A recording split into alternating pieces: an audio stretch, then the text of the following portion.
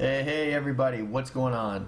Today we're going to talk to you guys about single element drum level control and 3-element drum level control.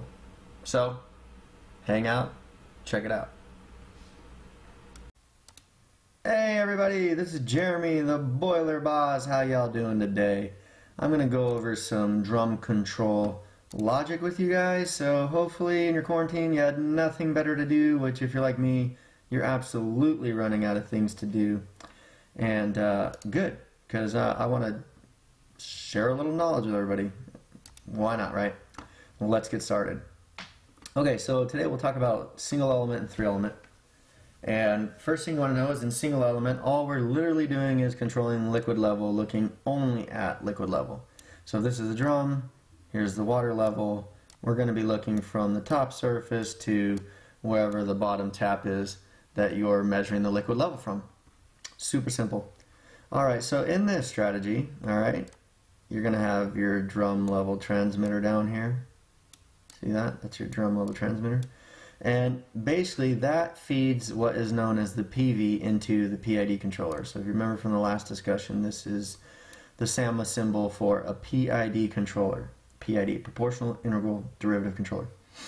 Alright, so in the single element strategy, the level transmitter, okay, is going to feed in as the PV to the PID controller. You're going to have an operator set point that is going to feed into the drum level controller. See that? Set point. And then the output, in this case, in single element, is going to run straight to the feed water control valve. Okay? And you'll notice right here it says T for transfer function, single element. So whenever the single element option is selected, it's going to instead transfer the output through that f of x straight to the feed water valve. Woohoo! Simple, right? Single element, so easy. Super simple. Set point, level, valve, open or close. Now remember, in a drum level control strategy, as PV goes up, CV goes down. As PV goes down, CV needs to go up. If you do it the opposite, you're going to run out of water or overfill the drum. Don't forget that I told you that. Don't forget that I told you that. Alright, we're going to erase all ink on the slide. So everybody's thinking like, why would we ever quit doing single element? It is so fucking easy. Well, I'm going to tell you why. Because single element is great as long as the load demand of the burner doesn't change quickly, and as long as the steam demand doesn't change quickly either. So basically, if the operators are really nice guys and they ramp the burner up very slowly and the steam load is very steady, then chances are single element's going to work just fine. Alright, but then you go to that place where the liquid level is always changing because the steam demand is always changing, the burner's always firing up and down, there's a lot of shrink and swell in the drum, and the guys at the plant are like, what do we do? We can't control level, the boiler keeps tripping on low water and alarming on high water, help me. Well, good. I've got good news for you. If they don't have 3-element control, you need to recommend it, and here's what you're going to recommend. And if they do have 3-element control, you need to get in there and figure out what device is failing the 3-element strategy and causing the level to be erratic and how you can fix it. Could be PID tuning, could be installation of the drum level transmitter, could be installation of the steam flow transmitter, could be installation of the feed water flow transmitter. Any of the three, if it's not working, is really going to screw up this 3-element drum control strategy, and you're probably better off just leaving it in single element until you figure it out. Alright, but because you hang out with me, you're going to freaking figure it the F out, as we like to say it. Because we're experts of FSO, figuring shit out. Alright, so 3-element. Here's what's going to happen. You're going to have the drum level, just like in single element, okay? And you're going to have a set point still coming to the controller. So you have your user set point and you have your drum level PV. Difference is that output, okay, is usually going to end up getting scaled, so, or not, whatever. Either these are all in percent or they're going to be in, you know, pounds per hour or something. But it's probably going to get scaled into, like, let's say pounds per hour. We're going to take the drum level output, alright, and we're going to add it to the steam flow, okay? So steam flow is going to come into a multiplier.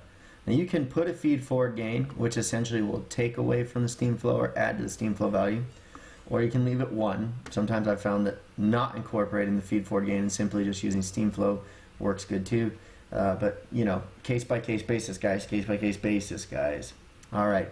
So the drum level output, which is usually scaled to pounds per hour, or some value, some control engineer dreams up, whatever, is going to get added to this steam flow value times your feed forward gain. Okay? And then that value is now going to become the set point of your feed water PID controller. Now think about that. Why did we scale it to pounds per hour? Well, what do you think your feed water flow value coming into the PID is? Your feed water flow is coming into the feed water PID controller as pounds per hour, right? Or gallons per hour, whatever they're using. Okay? So in our 3-element strategy, we're looking at drum level, steam flow, and feed water flow. Okay? 3-element.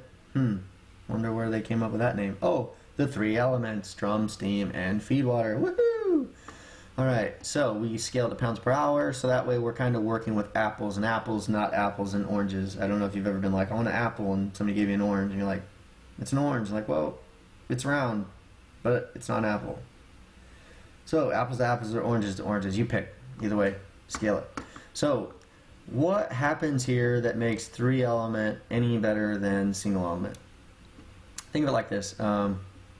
If all of a sudden the drum level kind of goes high, right? Let's say we take a big steam demand and all of a sudden the steam value starts showing a lot of flow all of a sudden, and let's say the drum level goes a little bit high, okay? So initially in single element, if there was a swell, what would happen is the output from the drum controller would start to go down. But we know we don't want it to do that because we know that the swell is superficial, right? We know that we're pulling pounds and pounds of steam out of the drum. Why do we want the level control to stop filling the drum? We don't, right? Because if 1,000 pounds leave the drum, we need 1,000 pounds of water going into the drum. 1 pound of steam, 1 pound of water. You gotta have it. Otherwise, you're gonna run out of water. So what tends to happen in single element strategies, when there's a large steam demand and you get that swell, the drum level control says, nah, I don't need water, and it closes off the feed water valve. Problem is now you've taken all that water out of the freaking drum in the form of steam, and you haven't added any back. So once they throw all that steam back, the level is going to be super freaking low. You're probably going to trip on low drum level. So 3-element says, I see that the output from the drum level is going down, but I see that the steam value from the steam flow value is going up. So it's going to be continually adding that steam flow now to that drum level output to keep a higher set point, or a relatively stable set point, let's say, coming to the feed water flow transmitter.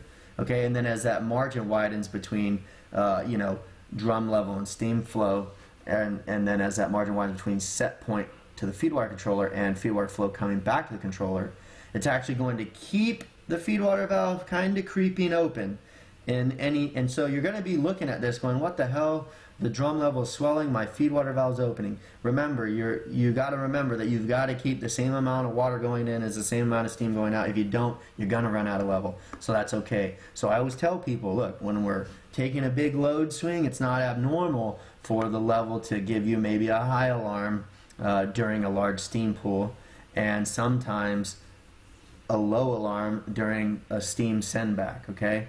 And so what happens there is we're going to keep water going in when we know it's an artificial swell, and we're going to stop water from going in when we know it's an artificial shrink based on steam draws and steam pushbacks from the process, okay? And that's it. So here we take the drum level plus the steam flow becoming the set point of the feed water PID controller. The feed water value in is the PV, and that's going to simply open and close the feed water valve to keep the drum level maintained. Now without that, like I said, what would happen is we get those artificial shrinks and swells, and the drum output in single element would be counter to the drum level. So if the shrink happen, the drum would start overfilling, and then we'd have a high level once everything settled out. And then when the drum swelled artificially, we'd have a really low level once everything settled out. So the idea is to kind of maintain or increase flow to the drum, you know, during large steam demands, because we know that once everything lines out, we don't want to have a major deficiency between feed water flow and steam flow. So, hey guys, look, hopefully I was able to articulate that in a way you guys can understand. Because, you know, oftentimes, more often than not, we're not out here, you know, trying to explain this on a daily basis. So everything that's locked up in this crazy brain, sometimes I have a hard time articulating that, but hopefully you get the idea and you kind of understand what's going on. So if you notice here, you know, we got these T's, these are called transfer functions. So if you want to get a little more involved in SAMA, go ahead and get to know that T transfer function. And that basically just means if some digital input to the controls is other than, you know, what it's supposed to be right now, it's going to transfer things around, whether that's an output or a set point or whatever. Okay, and then again, you know, you see these are low limiters and high limiters, right? So less than, greater than, just like you learn in school. Inc is pretty self-explanatory, right? Increment, decrement, and then again the addition symbol here. And then what you notice here is you have an f of x. Okay. You're like, man, what do I need that for? A lot of times what you're going to find in drum level applications is that if you have an f of x curve, you're going to have an x value here and you're going to have a y value here, right?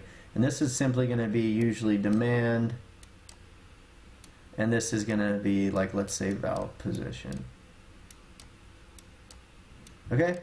Now usually these are going to be linear, so if this is 0, this is 0. If this is 10, this is 10. If this is 20, this is 20. Okay, so normally you can just linearize these curves and forget all about it.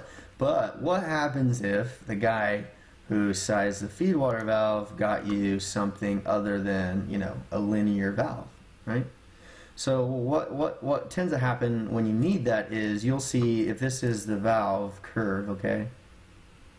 So like let's say this is 0 to 100, and this is, like, let's say this is percent open, okay, and this is 100 here, and let's say this is flow. Sometimes you need to characterize that valve, right? So if it was a nice linear valve, then you don't really need to characterize it. But like, let's say it's a you know, quick opening valve or something. Okay, so if you see here, you know, 0 to 100% open, you don't get much flow difference, right? Like from here and beyond, right? So even though you're going more open, you may not be getting much more flow difference. Let's say it's a valve that's kind of like this. Okay, so from here, you're not getting much flow difference here on the curve, but you're getting a lot more flow from here and beyond. So these characterizers, they really help you out in the sense that when you have a valve curve that is more like this or like this, is going to help you get better, you know, feed water control over the valve based on where you're at on the firing rate of the burner versus what you want, you know, the valve to be at to give you the appropriate flow. So it's good to know that, because what will happen if you don't characterize it properly and you're in that situation where you're on these weird curves like that, is you're going to end up like, you know, from here to here, you're going to start losing level, right? Because it's taking a long time for the valve to get open enough to really give you the flow. Whereas here, you're going to start getting a shit ton of level because a little bit of opening is giving you way too much. So you really need to characterize valves, you know, when they have trim characteristics similar to this in the valve. And again, if it's mostly linear, right, then you're good if you're somewhere like this. But if you're way out here on these curves, get that shit characterized.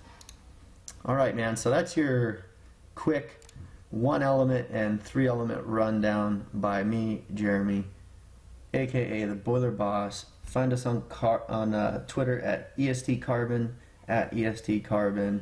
Find us on YouTube at Carbon Kings, EST.2020. And you can always follow me at LinkedIn. Just look up Jeremy Boiler Boss. You'll find me. Alright, y'all, without further ado, we're going to end that and call it a day.